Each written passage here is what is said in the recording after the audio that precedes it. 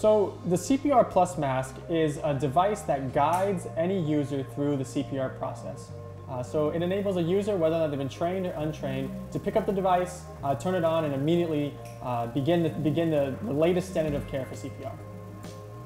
So the most important thing about CPR Plus is we have improved on old technology that is inaccessible to so many people and have made it accessible to anyone, anywhere, at any time to perform life-saving techniques.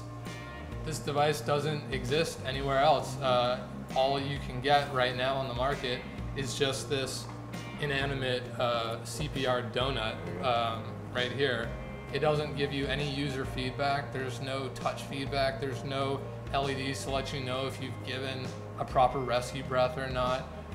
There's apps on the App Store right now that will just, you turn on the app and it starts telling you the CPR steps. But that's only so useful because the app doesn't know what's happening. The app doesn't know the heart rate, it doesn't know the breath rate, it doesn't know what's going on with the victim. So we're the first ones to take those instructions and integrate it with something that can read the user for you. We're not only going to tell you how to do it, we're going to tell you when to do it and why to do it because we know exactly what's happening. Fortunately, we've have experience working in classes and in groups and stuff with our Georgia Tech curriculum, and we've had to put the best of what we learned into play. I'm the pessimist of the group, Ryan's the optimist, and I don't know what you are, Dave. You're just all sad. I'm somewhere in the middle. I definitely think the biggest challenge was definitely the space.